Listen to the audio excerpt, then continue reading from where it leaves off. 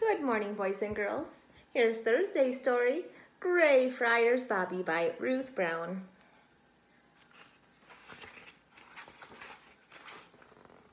I'm fed up with sightseeing, moaned Tom. It's too hot and I'm thirsty. Well, you're in luck, said Becky. Here's a fountain. Have a drink. It's a drinking fountain for people and dogs, said Tom, reading the inscription. A tribute to the affectionate fidelity of GreyFraier's Bobby. In 1858, this faithful dog followed the remains of his master to GreyFraier's churchyard and lingered near the spot until his death in 1872. Let's go to the churchyard, said Tom. Do you think we would have seen Bobby the dog if we'd come in here hundreds of years ago? Of course you would, said the gardener. He had been lying here in the sun in the special place that was his home for the last years of his life. Back then, you would have found him sound asleep, dreaming of the days before he lived in the churchyard. Those were the days.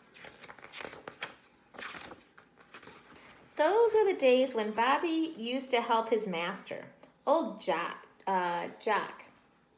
guard the castle, which were brought into the city. Guard the cattle, which were brought into the city each evening for market the following day.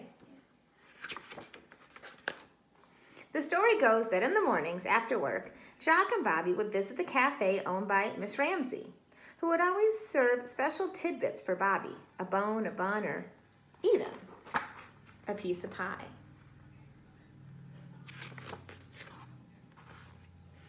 On their rare days off, they'd walk for miles into the hills where old Jock had lived as a boy.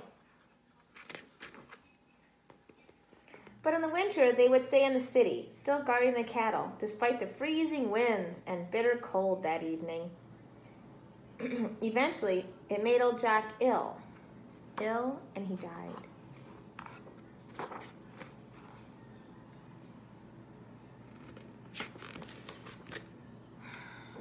And on a gray morning, Bobby followed his master for the last time to the churchyard of GreyFraier's.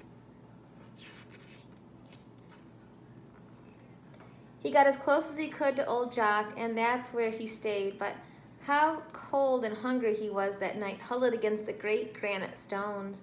He remembered the cafe. If he went there by himself, would there still be a bone, a bun, or a piece of pie saved for him? Of course there was. And when Mrs. Ramsey found out where Bobby was living, there was food for him every day. The people were so touched by the loyalty of the little dog that they looked out for him and looked out after him. He was given his own engraved collar and water bowl, and best of all, official permission to live in the churchyard. And that's where he stayed for 14 years. Wow. What a loyal dog. His owner died and he never left his gravesite.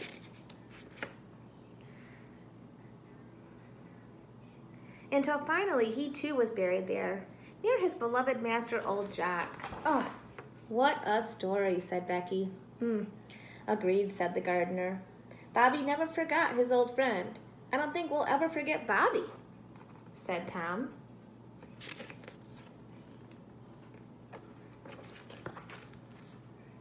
The end. I hope you enjoyed Thursday's story, boys and girls.